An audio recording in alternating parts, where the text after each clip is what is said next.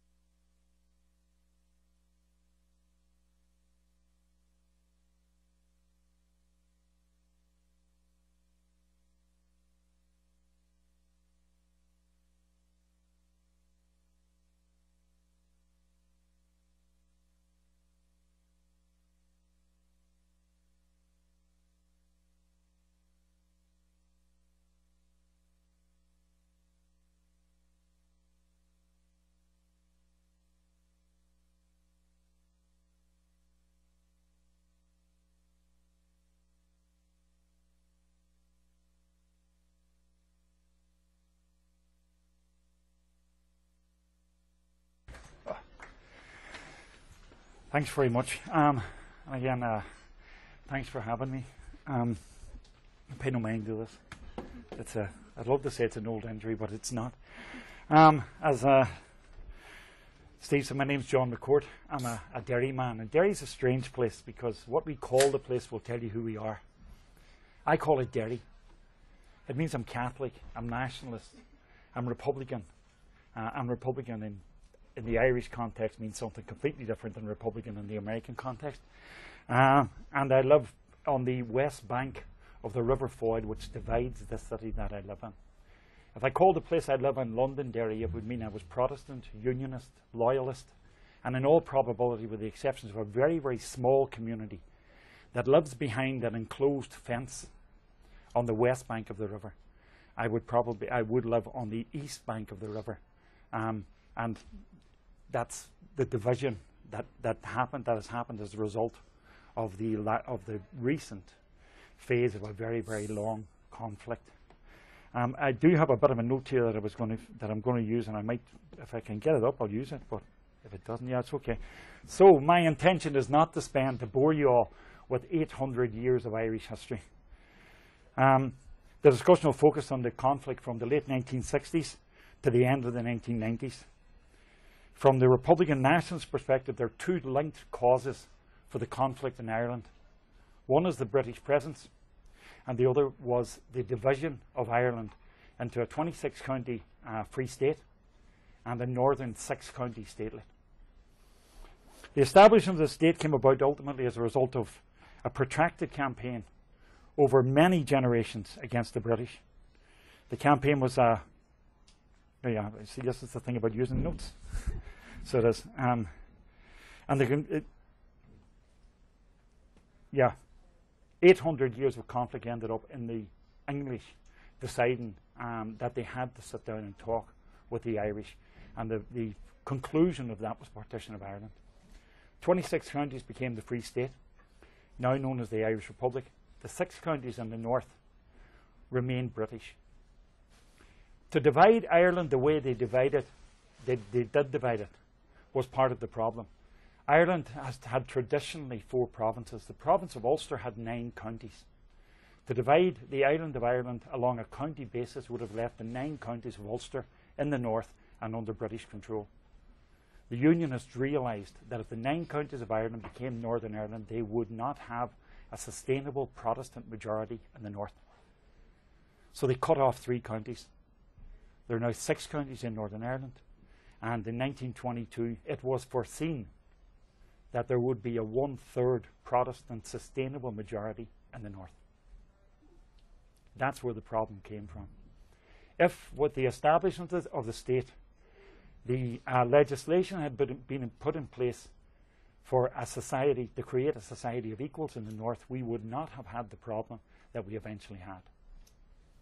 But with the dominance of unionism, and particularly unionism in 3 phases. Unionism from the ascendancy, the ruling class, the middle class unionist, and the working class unionist, more commonly in Northern Ireland now called the loyalist. And against that, those 3 sort of class, or 3 different structures of unionism were overseeing what was eventually become a Catholic underclass. Legislation in place included discrimination. It prevented the Catholic minority from getting anywhere up the political ladder. The 1947 Education Act became the one opportunity for people from the Catholic community to see any way at all out of the position that they were in. And benefiting from the 1947 Education Act were people whose names you will know, people like John Hume, Seamus Heaney. They were all beneficiaries of the Education Act that allowed Catholics into 2nd and 3rd level education. I want to jump forward to the situation, and I'm not going to talk about the whole of the conflict in the north of Ireland. I'm from Derry, I'm a Derry man, this is what I know. But this, as I'm talking about it, it's a reflection of what was happening around the rest of the north of Ireland. The city of Derry has almost always had, from partition, a 70% Catholic majority. The city of Derry had an elected corporation. And between 1922 and the establishment of the state of Northern Ireland and the collapse of local government in 1972, the Catholic majority in the city of Derry never had a majority on the city council. That was arranged through a system first thought of, developed and implemented in the Commonwealth of Massachusetts by Governor Eldridge Gerry.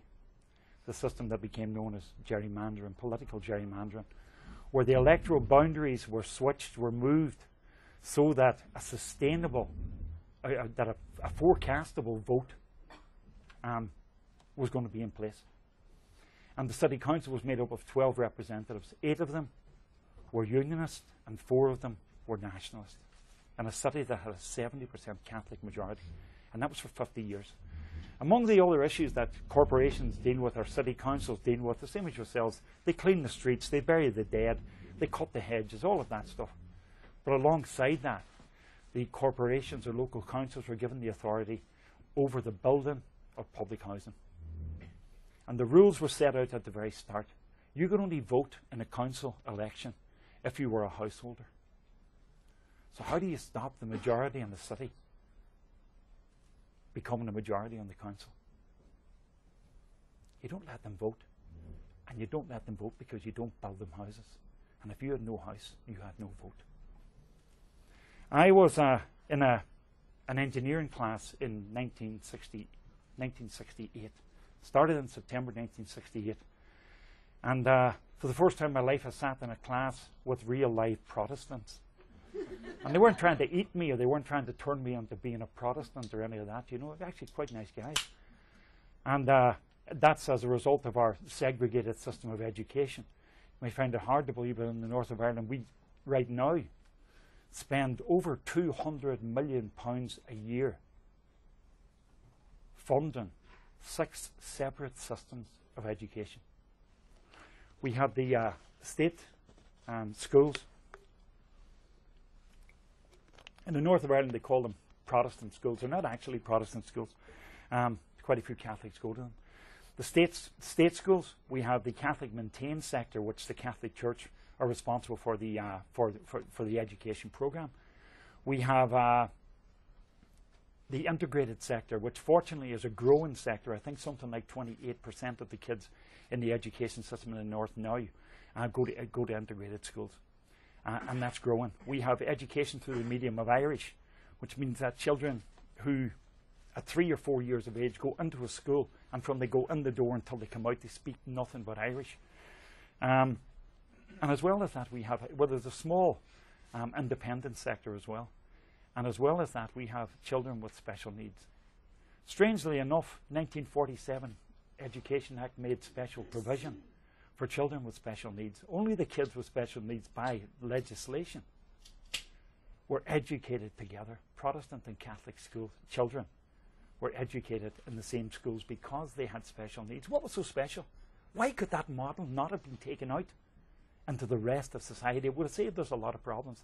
As I said, 17 years of age, I met my first real-life Protestant. And I mean, considering the fact that my father was born Presbyterian and converted to Catholicism before he married my mother, so my father at home wasn't a Protestant to all intents and purposes. And and somebody came into the college, into the students' common room, and put a notice on the board at the end of September, and it said a civil rights march will be held in Derry on the 5th of October 1968. I'm looking at it going, civil rights, you know, that's Martin Luther King territory. That's Alabama and Mississippi. That's black people in America. It's nothing to do with us, you know. But I had a conversation with the guy, and he starts talking about jobs and houses and votes. And I'm, you know, here I am in a college and engineering course that I really didn't have to make a big effort to get into. I actually had a placement set for myself 2 years down the line, so I didn't have to worry about a job. They were marching about houses. I was living in a 3-bedroom house. I had an inside toilet. And they were talking about votes. I was 17 years of age. You couldn't vote in the north of Ireland until you were 21. So votes and jobs and houses, this had nothing to do with me. And many times over the last 45 years, I wished I'd just kept that thought in my head and went about my business. But I went off to see this march, and on the way to the march, I met this young Protestant friend of mine. And we stood at the end of the bridge on the west side of the river, talking for a while. And we'd arranged that we were going to go across the river to see this march. And I turned to him and said, "It looks like they're ready to start. Come on, we'll go over." And he said, "No, sure, I'll see you later." And he walked off, and I didn't see him again for 35 years after that day. And next thing I heard was the roaring and shouting, and I thought this must be a really big march. It wasn't really. There were only 400 people on the march. And the roaring and shouting came from the fact that the police had turned water cannon on, and they were now starting to beat into the demonstrators who were there marching for jobs and votes and houses and equality. And among the people who were marching were what we would have considered to have been the pillars of Catholic society. Lecturers in the college, you know, some of the businessmen, guy who was a very well up in the trade union movement, which I thought was a strange one for a Catholic, you know, that was a leadership position in the trade union movement. And of course among them were what were described as the few left-wing radicals. It took me a couple of years figuring out what a left-wing radical was. But the march was beaten across the bridge by the police, and by the time we got to the far side of the bridge and down into the city, less than 200 people, half of the people that started off on the march, were now there. And the rally started, and they started talking about jobs and votes and houses, and I'm getting bored. And then somebody started explaining it. The link between housing, votes, and the power of the local corporation. And a city, as I said, with a 70% Catholic majority, the corporation decided they weren't going to build the houses for Catholics because that could shift the balance of power. And the reason why everything changed for me that day was as this guy was talking, I realized something different. I had spent 10 years in a boys' home in Derry because my mother couldn't get a house in the city where she was born, in the city that she left school when she was 14 years of age and went to work in the shirt factory. In the city that she married a man who was in the Royal Air Force, who had been shot down over the North Atlantic, who survived, was rescued, taken to Reykjavik in Iceland, and after the war repatriated, and eventually the victim of an accident that landed him in hospital. And as a result of that, they went to tell my mother what happened to him. And my mother was pregnant with my younger sister. My mother went into labour, and temporarily somebody made a decision that we would go into care. That temporary care lasted for 10 years. At this point, quite a few people will be aware of the ongoing investigations into historical institutional abuse in the north of Ireland. It was one of the issues that I raised and one of the issues that I fought with others to have investigated. And at this point, you may be aware, certainly could look up the Ryan report from the 26 counties, which outlines decades of abuse of young people at the hands of those that ran church-run institutions in the south. So I'm not going to talk about that, but you know that I'd spent 10 years in a boys' home because my mother couldn't get a house in Derry. And that put me out on the street, marching, sitting on the road, singing songs, carrying banners, protesting, you know. And in the middle of some of these protests, we'd sit down on the road, and and of course the leadership of the civil rights movement would talk about non-violence. And yeah, that's great. Until somebody decides they're going to beat you over the head. And then they start quoting civil rights leaders start talking about Martin Luther King and non-violence, and Mahatma Gandhi and non-violence. And every now and then they talk about Jesus and turn the other cheek. 17 years of age, I'm sitting on the road and a policeman just hit me over the head with a bat. Do you want to turn the other cheek? And when I finish turning that, there's nothing left to turn. You make a decision to lie down or stand up. And my decision was to stand up. And between October 1969 and January of 1969, there were ongoing battles with the police every time there was a protest. That first protest had 400 people on it. 2 weeks later, there was a protest with 50,000 people in Derry on the bridge protesting against the abuse by the state and the police of the civil rights marchers 2 weeks earlier. But this conflict was now rolling down the hill. And January 1969, it got so bad that we decided that we would close off the area of the city of Derry that we lived in. Ripped up the curbstones, the flagstones, and everything else we could get, and blocked off an area that was half a mile deep and over a quarter of a mile wide. And the area got the name Free Derry from the slogan that was painted on the wall as a message to the police that when they came back and through those barricades, they were now no longer in the state of Northern Ireland. The message on the wall said, "You are now entering Free Derry." And the barricades went up. And between January of 1969 and July of 1972, those barricades were maintained. When the British government decided that they wanted to claim back their territory, they mobilised 22,000 soldiers to take it back. Twice the force that the American army used to take Fallujah in the first Iraq war. January 1972 would probably be one of the most memorable days for people in Derry. On the 9th of August 1971, the government decided that the situation got so far out of control, they introduced internment. Anybody that was suspected of posing a threat to the security of the state could be held for as long as that threat existed. There was no trial. There was no lawyers involved. On the word of a senior police officer, an internment order was signed, and you were held until the threat was not considered to be there anymore. And the Civil Rights Association started protesting against internment. Instead of holding small protests right around the north, they decided they'd hold one big protest in Derry on the 30th of January 1972. 20,000 people took part in that demonstration. It was to go to the Guildhall, which was where the first civil rights demonstration ended up. The army and the police decided it wasn't going to get there. And they blocked off the road. And the Civil Rights Association didn't want to get into a fight with the army. So they sent marshals down to stop young people getting down as far as the soldiers. And the march came down. It was directed into the bogside.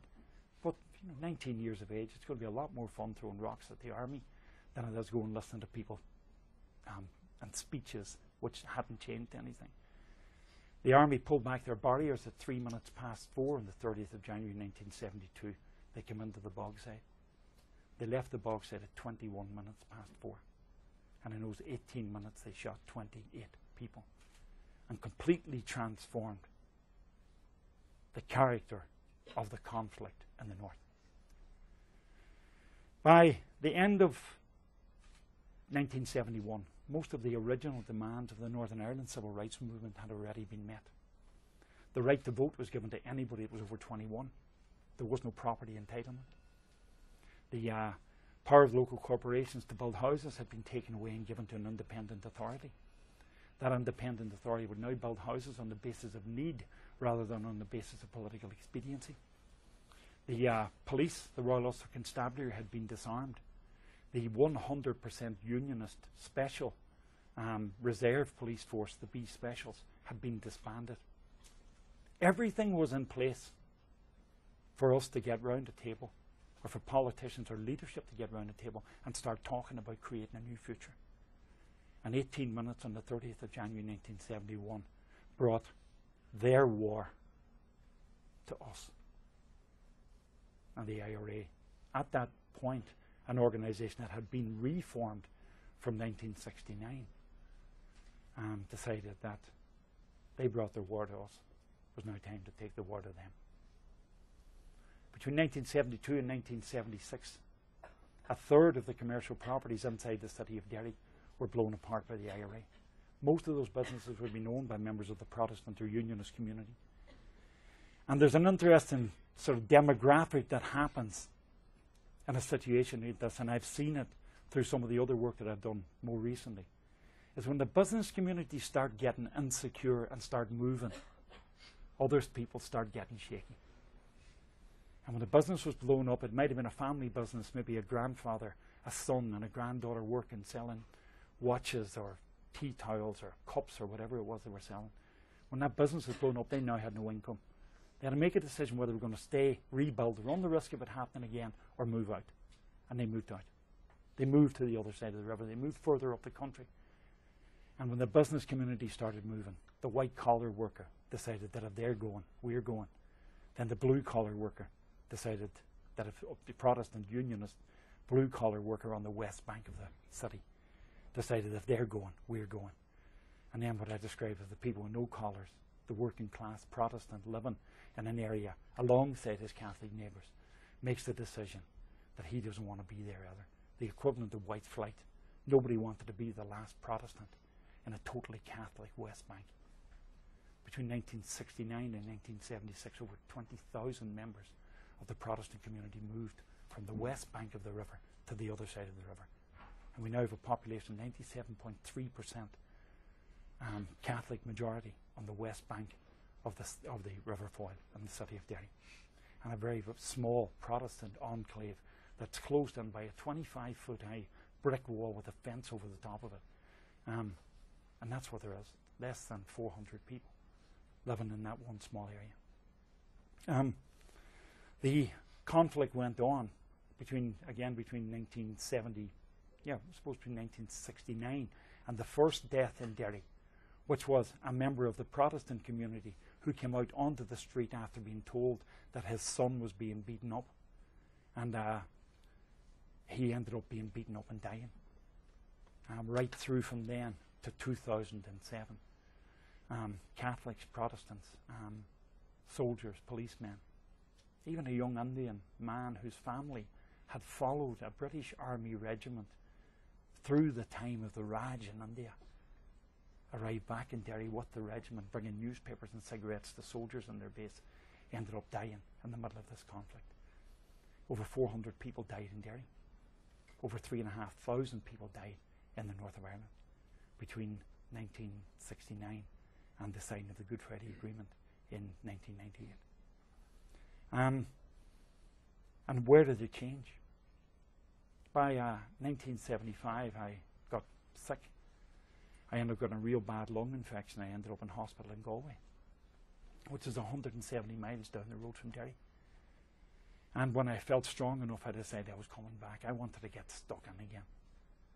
But it took me a week getting from Derry to Galway, or from Galway to Derry. And every night I sat and I talked to people. And the more I talked to people, the more I was convinced that even though the armed conflict would continue, there had to be another way. And by the time I got back to Derry, I met with a few old friends, including a guy who'd been interned in August 1971. And we stood and we talked about looking for this other way. And the war went on. But by 1974, I think the year that we had determined would be the year of victory, I think the situation had got so far beyond pulling it back that it looked like there wasn't going to be an end. Bloody Sunday certainly unleashed the IRA. It unleashed the IRA not just throughout the north of Ireland, but on England and on European army bases as well. As that happened, the government responded. More soldiers, more guns, more deaths. And one of the other things that came out of that in July 1972, the IRA planted a series of bombs in Belfast on a day that became known as Bloody Friday. And over a period of 25 minutes, those car bombs exploded, some of them so close together that people were running from the site of one bomb right onto the site of the next. Over 150 people were horribly mutilated. For the first time in their lives, we actually saw on television at tea time the results of a bomb explosion, where you saw the bits and pieces of what would be described as human detritus thrown onto stretchers or carried onto stretchers or wrapped up in blankets, and suddenly this was what war was about. But there were discussions in 1974. The British government had brought the leadership of the IRA to London to talk about a way out. And those sort of discussions seemed to get somewhere with a bit of a ceasefire, but then something else would happen. And almost like Bloody Sunday, just when you're on the verge of hoping that you could conclude this, as I say, the Brits go, the army, the British go and put their foot in it again, and it all goes wrong. And it was right through until 1994, with the assistance of certainly senior members of the American government, people from South Africa, people who were involved in the United Nations, some of the Norwegians, and international sort of delegations of different sort of levels were involved in discussions that would eventually lead to the IRA ceasefire in August 1994. And I actually believe that ceasefire didn't necessarily come from all of those discussions. It came from the fact that both the British and the Irish realized that this war was intractable, that nobody was going to win and nobody was prepared to lose. And as the discussions went on in the city of Derry in the late 1980s, we had already decided that we could make change on the ground that would significantly contribute to creating a lasting peace. And it meant going and talking with those that we had formerly described as our enemies. Going meeting the community that had been taken to the other side, that had gone to the other side of the river. Engaging with them, engaging with their political leadership, engaging with loyalism at a community and working class level. And not posing any threat to them, eventually, as a result of that, we were able to reconnect people in the city of Derry that hadn't seen each other, hadn't been with each other, hadn't met each other in almost 20 years. And as a result of that, the conversation started. Eventually, loyalists in working class loyalist areas get curious about what a former member of the IRA is doing coming in and out of here. Other people get curious about why all of this work's happening. This was about building trust across community. And eventually got an agreement. There was an agreement in Derry between the IRA and loyalism of an informal agreement of a no first strike policy. In other words, if you didn't shoot any of ours, we'll not shoot any of yours. And built on that sort of relationship, you started seeing things change. Communities were being more trusting. And within communities, people were actually starting to see hope. And what we did at that point, as an organisation, I was a member at that point of the Peace and Reconciliation Group in Derry, we decided that now that we had communities actually trusting us, that we had a sort of a relationship with the armed protagonists of the conflict in Derry, in other words, Republicans and Loyalists, that wouldn't be sufficient to stop the violence on the streets. And we made the bold move to go and almost kick down the army's door, which is a bit strange after them kicking down mines for quite a few years. And eventually sat down with the senior army officer in Derry and said to him, there's a way we can find, if we work at it, that we can change this. And that started a process of de-escalation. This wasn't about stopping a war. This is about creating the conditions on the ground where war would not be the first and only option. So de-escalation eventually, after discussion and seeing the numbers of soldiers move from, I suppose, daily 500 soldiers on the street down to a point where you had 50 soldiers on the street in the whole city, responding rather than being out there first to situations as they would arise, and led to a situation of disengagement. As this was all going on, the political wing of the Republican movement, Sinn Féin, decided that they would canvass all of their people to find out what direction they should take. They actually held a public forum around the whole island of Ireland and invited people from right across the community to come in and tell them where they wanted it to go. And the report from that was published. And eventually what we had was a situation of, as I said, disengagement, leading to the eventual demilitarization of the conflict in Derry. A year and a half before the IRA declared its ceasefire. We're talking about soldiers no longer wearing tin hats, no longer riding around in six-wheeled, heavy, armoured vehicles. They're now riding around in light-skinned Land Rovers. Patrols that used to have double the armour that any normal soldier would ever want to carry were now out there wearing soft berries and rifles or riot guns. And eventually, what we had was a situation that proved that it was possible through negotiation with all of the parties involved and without anybody actually appearing to sell out. See, I have this idea that buying in to change isn't about selling out. It's about finding a new way. And eventually the IRA declared its ceasefire, followed very shortly by the Loyalists declaring their ceasefire. And by 2007, the army had gone. And I remember that first day that the soldiers arrived in Derry. It was the 14th of August 1969. Big green truck pulled up on the edge of the bogside. And at that point we had beaten the police out of the bogside. They had nowhere to go. The army arrived. And I remember that young soldier jumping off the truck and not realising back then that he would be the first of 500,000 sets of soldiers' feet that would tramp around the north of Ireland for the next 38 years in the longest ever British military operation. And he didn't know, and we didn't know, that by the time the last soldier would leave, it would cost us over 3,500 lives. We have big legacy issues. Tens of thousands of people have been injured physically through the conflict. We've probably had something like 40,000 people who spent time in prison as a result of their involvement in the conflict. We have still a mistrust of communities of the other community and of where this process is going.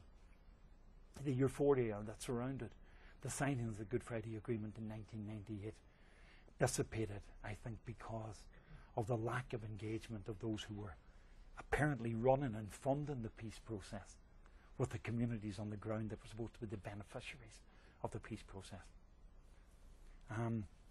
But the assembly's there. It's not working in as well as it used to work, but it's still there.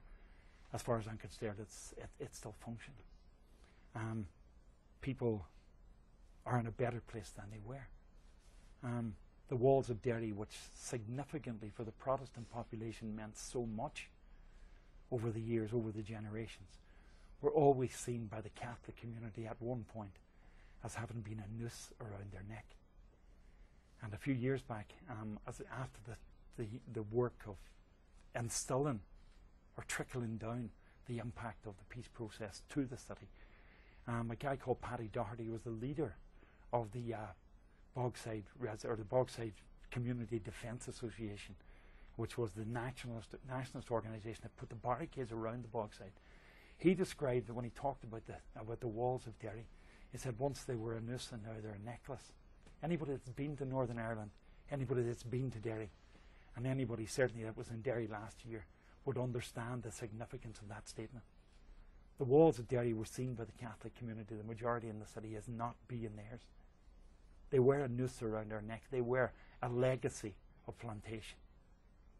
And now to be actually turned around and use those as a civic asset to bring people to the city. Now that's where we're at with it. Not everybody agreed with the signing of the Good Friday Agreement.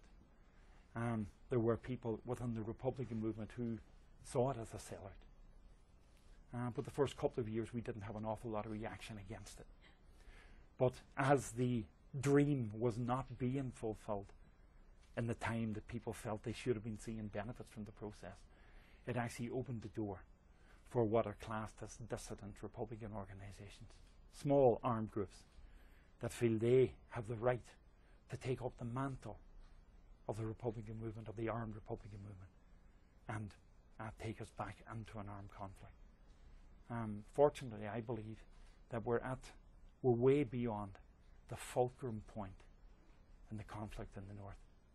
There's so much weighing on the possibility of us moving forward that the impact of those small dissident armed groups won't be enough to destabilise this process to anywhere near the level that it had previously been.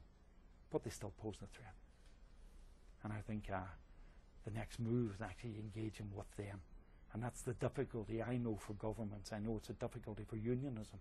It's a difficulty at some level for republicanism to have to engage again with those that were their former enemy. But over the years, the one thing I have learned is that the force of argument is greater than the argument of force. And that's what our politics now about. I think there might be a couple of questions. I don't know.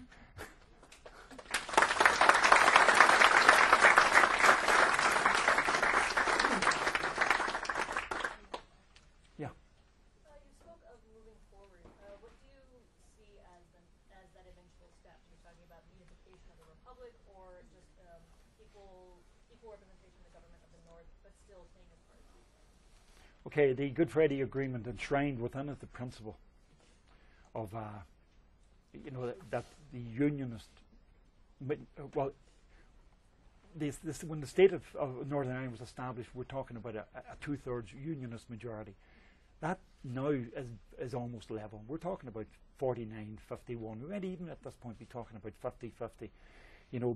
But without the unionist population in the north deciding that they want to be part of the republic, that can't happen. It's in the agreement. I think the working out of the politics of that's going to be difficult, and I think we may talk about a generation where people are actually bedding in on this peace process. That if we can establish a situation in the north where there is equality, where there is trust, where the law is equally applied to everyone, where it becomes a place to be either Catholic or Protestant, doesn't leave you disenfranchised or disadvantaged. If we can create that situation in the North over the next generation, then I think we could be in a place where it would be possible for unionism to see the advantage of an all-Ireland state rather than as a partitioned state. I've always said that, that it's better to be 20% of something than 50% of nothing. The problem is at the minute the economy, which is one of the reasons that's always thrown back at nationalists, the economy in the Republic of Ireland is not strong. And people would always think about, is it going to advantage me? No, right now it's not. And one of the things is that we're going to have, I think the phrase that we used for it was a sunset clause built into the signing off of any agreement, any future agreement, that it will take 10, 15, 20 years of support, of financial support, to enable that to happen. But again, it happens. It can only happen with the agreement of all of the people. Was there any kind of increased support for that with the secessionist vote in Scotland? That was a very, very interesting week. A very, very interesting week. We saw the Scottish flag fly over the wall that says you are now entering free Derry. I thought that was real strange, because the Scottish flag is normally associated with the Protestant community. It flies in the fountain and it flies on the Shankill Road. It doesn't normally fly in the Bogside. So I think part of it might actually be the reworking of the old idiom that England threats Ireland's opportunity, and maybe people were seeing that.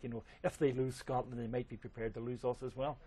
But I know, within unionism there was great fear that would happen. And in fact, the vote was not that, it wasn't that far apart when you think of what they were forecasting it would be, So, another referendum in 10 years, and a tandem referendum in the North might actually make this work. It'll be interesting because I remember I was involved in a course from, from somewhere in the States a few years back, and it was actually entitled The Disunited Kingdom rather than the United Kingdom. And it's going to be interesting to see how that works out.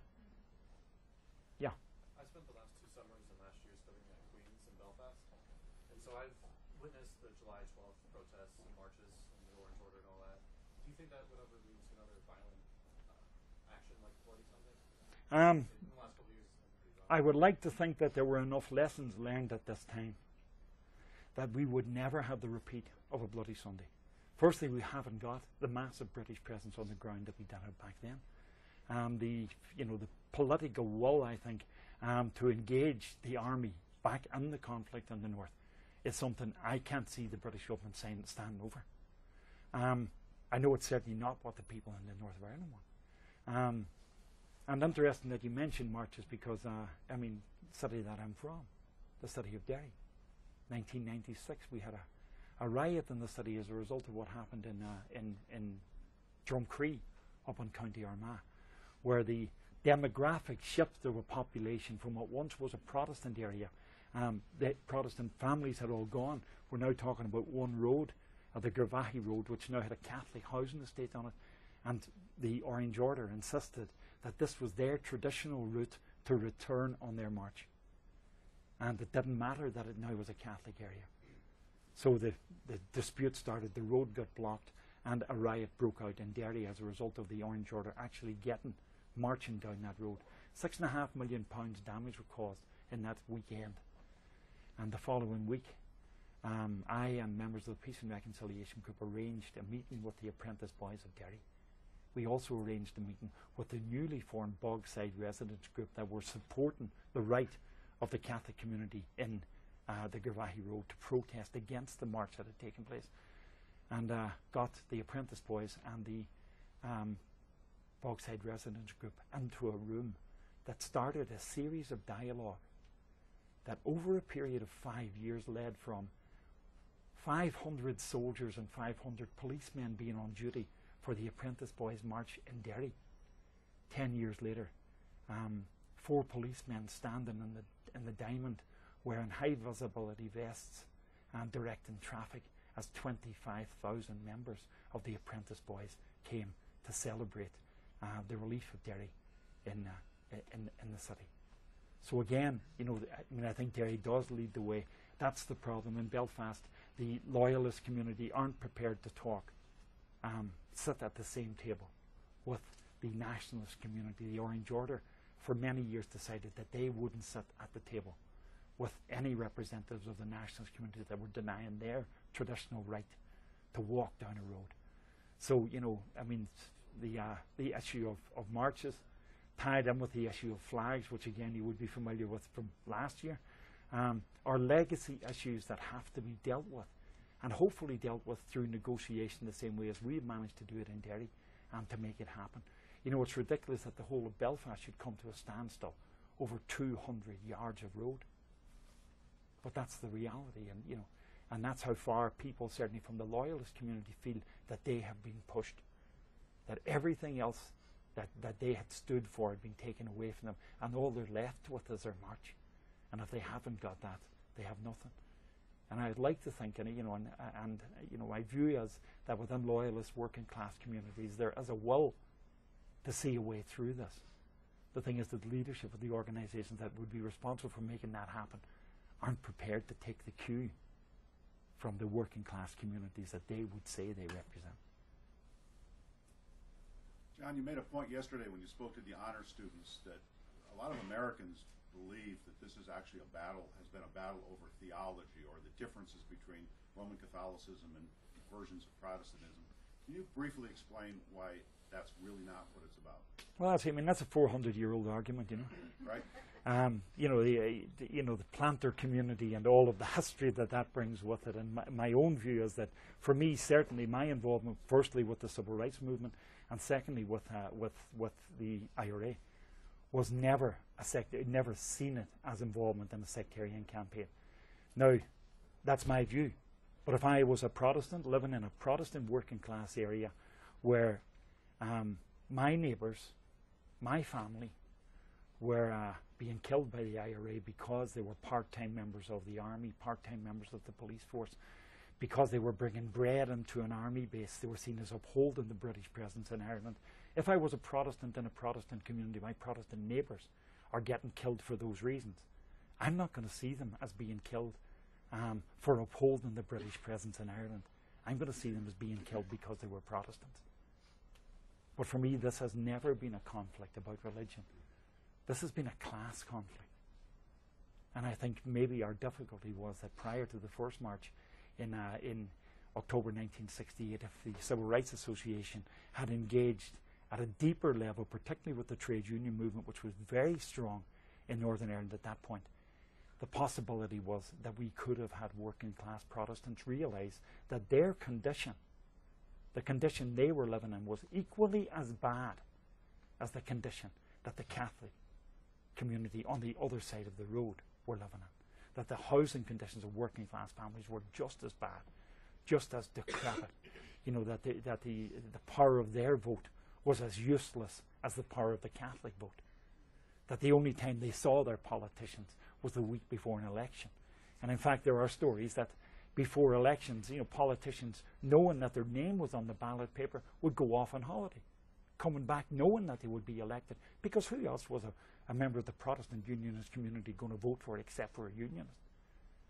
So I think unionism, political unionism, got itself established, and I think the difficulty was that we weren't able to engage with the Protestant working class enough at a level that would have made the difference to get them on board, challenging the government on behalf of all of the working class for change.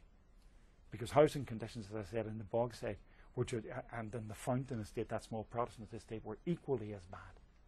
It's ridiculous that by the tail end, by the middle of the 1960s, we still had people in Northern Ireland affected and dying from what were described as third world diseases. The biggest killer in Northern Ireland in the early 1960s and late 50s was tuberculosis. Second biggest infliction was polio. Another one that you found was rickets, a vitamin deficiency.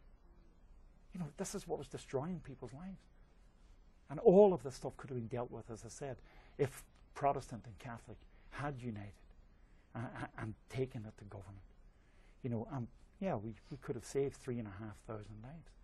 But then if the state, with its formation in 1922, had decided to treat all of its citizens equally, we might never have got to the point where we had an armed conflict. Maybe I'll exercise moderator's privilege and ask a question. Yeah. Based on your experiences, are there any lessons that you think could be offered to other regions like the Middle East about ways of reducing the amount of violent clashes there? Well, I think, I mean, over certainly since the mid-1990s, there have been discussions between members of the Republican movement and Palestinians. There had certainly been discussions about the transition of South Africa. There are, I mean, I think there are examples. Whether there are political examples, I'm not sure. But for me, this whole process, and people talk about a peace process, for me, it's actually quite simple. It's a community development process. That's what this is. You know, for me, it was about enhancing the lives of community, letting them see their own potential. And I actually remember back at the start, in the, it would have been early 1980s. So what have I met with a Catholic priest who was putting together what he called a house of prayer and reconciliation. I actually met him with a former internee who had been tortured by the security forces when he was interned. And we went and we talked with this priest. And he had this wee meeting, and he decided he would have a reading from the Bible. And it's strange, because I don't do Bibles and quotes and stuff like that. And Father Neil Carlin actually started this wee piece by saying, reading from the Bible, and he said, and they asked of him, what is the greatest of the commandments? And he, Jesus, replied, to love the Lord your God with your whole heart and your whole soul, and to love your neighbour as yourself. See, the first part of that's all theology. The second part of it, to love your neighbour as yourself. The impossibility of loving your neighbour if you don't love yourself. And I'm not talking about vanity. I'm not talking about getting up and looking in the mirror. I'd have to do a lot of work and saying, aren't I gorgeous, you know? I'm talking about that thing about finding in yourself self-worth, value. What makes you what you are. Finding your roots, finding your strength in culture and history and all of that. And from that position of understanding that you're a full person, being able to reach out to somebody else. And that's the example, I think, that you bring everywhere else. And it's something I do talk about. I mean, it's the 8th of November.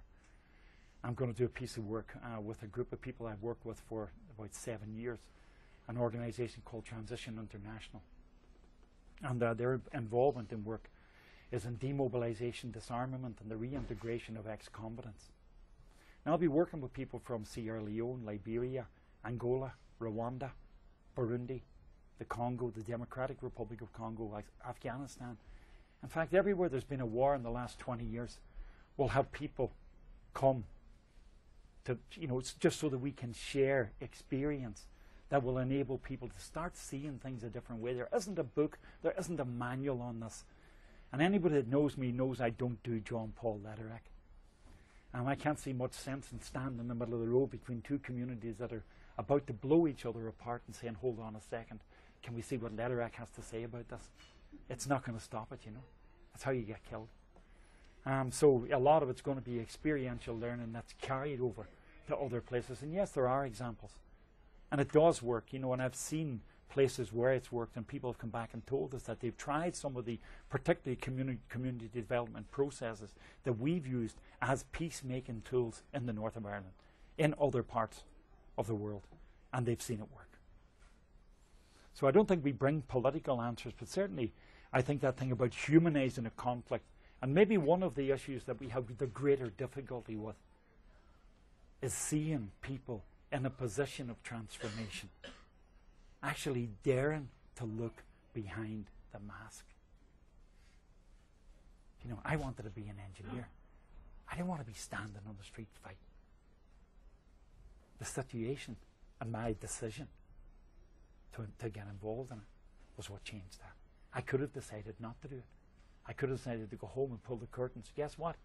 In Derry, going home and pulling the curtains might not have kept you safe. I know there are a lot of areas in Belfast where it didn't keep people safe. Richard Elgar has a Final question. Very quick question. Thanks very much for your talk. I went to university in Northern Ireland back in the 80s, so I experienced a bit of the troubles firsthand. Only beaten up once for being English, but there you go. The question I have, though, is a little different, maybe a little relevant for our audience here. America's been heavily involved in Ireland and Northern Ireland, their politics for many years. We had the peacekeeping, the peace talks with Clinton. Tom Foley was there as well, Tip O'Neill. And then fast forward to 2001 and the attack of 9/11 and the idea that a lot of funding for organisations like the IRA came through organisations like NORAD, which is based in the United States. I'm just wondering if you feel that the role of the US has changed and kind of helped the peace process a bit since that time. Yeah, I would say that certainly in the 1990s, I know back as far as 1986, John Hume was putting pressure on the American administration to cut the funding from Irish America going to buy guns to kill kids on our streets in Ireland. So, it wasn't something that certainly John Hume and the SDLP didn't see. Certainly the Irish government would have seen that as well. But I think the engagement of the American government at the political level in helping, I think, maybe modernize the way of looking at the Irish conflict and transforming the conflict, I think was important. Bill Clinton's contribution, certainly of all of the American presidents, with the exceptions of, my mother, God rest her, was 98 when she died, and until the day she died, she had this picture on her wall, and it had Our Lady, the Pope, and John F. Kennedy. So we've always had this thing about the Americans at some point are going to be saints and save us, But no, I think that involvement was very important. I think again, without doubt, 9/11 was a significant impact on forcing the Republican movement away from violence, whether they would be prepared to admit that or not. Because even up until 9/11, there would have been people in Irish America that still had that vision of black and tans coming in, kicking down doors, and people getting murdered in the streets and stuff like that. That was their reason, their almost, their sort of national guilt that made them contribute to organizations like NORAD. And suddenly that wasn't cool anymore. Now we're talking about this is what terrorism is. And there isn't a romantic version of it. And suddenly everything changes.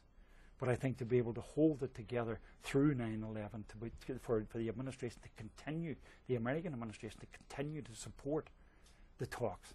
And considering the fact that 2 weeks after Bill Clinton had been in my city, the IRA set off a massive car bomb in Canary Wharf in London.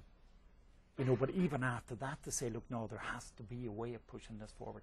That commitment, and again, commitment has to be something more than words. It has to be more than sitting around a table. It has to be supported. And I think there was tremendous financial support, certainly, in bringing investment to Northern Ireland that helped in some way buy us into peace, buy us into normality. Maybe, we weren't as ethically sound as we should have been. In the city of Derry, one of the employers that we got was Raytheon as our peace dividend. Raytheon make the guidance system for cruise missiles. Yeah, come to Derry, be part of our peace process. Just make weapons to kill people somewhere else. I think, there's something we have to look at there. Raytheon aren't in Derry anymore as a result of protests and some direct action. Raytheon decided that maybe Derry wasn't the place they wanted to be. But no, I think again, without the support of the American administration, it would have been difficult to get us to the place where we are. And I think the American Ireland Fund, the contribution certainly of academia. I just saw last week an event held in Belfast in the new Titanic Quarter. 1,000 students, both American and students from Northern Ireland, who'd been back and forward on British-Irish scholarships from the mid-1970s, met up in the Titanic Quarter in Belfast. And that thing again about creating opportunities to get some of our young people out of the place to see something else of the world and start bringing back experience and skills and prospects of employment were all things, we're no longer the insular society that we were. But again, I think, without a doubt, the American contribution was I don't think we would have got to where we were had it not been for their interest, and particularly the interest of of the Clinton administration. I'm sorry to say it doesn't seem to have carried on, but not at the same level. But I do realise that there are other pressing opportunities around the world that the American government are committed to. Thank you very much.